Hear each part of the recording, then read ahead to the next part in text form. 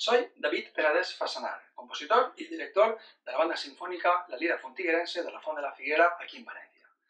Siguiendo las indicaciones del amigo Nacho Piqueras, os voy a recomendar una de mis obras más íntimas, que fue estrenada el pasado mes de enero por la Banda Municipal de La Coruña bajo la dirección de su maestro titular, Juan José Alcón. Se trata de Dictio Infantesa. Dictio Infantesa es una obra compuesta en dos movimientos. El primero de ellos, Somni, sueño, hace referencia al sueño de un niño donde explora diferentes sensaciones, vivencias, emociones, todo ello con un hilo conductor que es la canción de cuna. En el segundo de los movimientos se titula Les Catarinetes y hago un guiño a la música popular de Les Catarinetes, originaria de donde yo soy originario, de mi lugar de procedencia.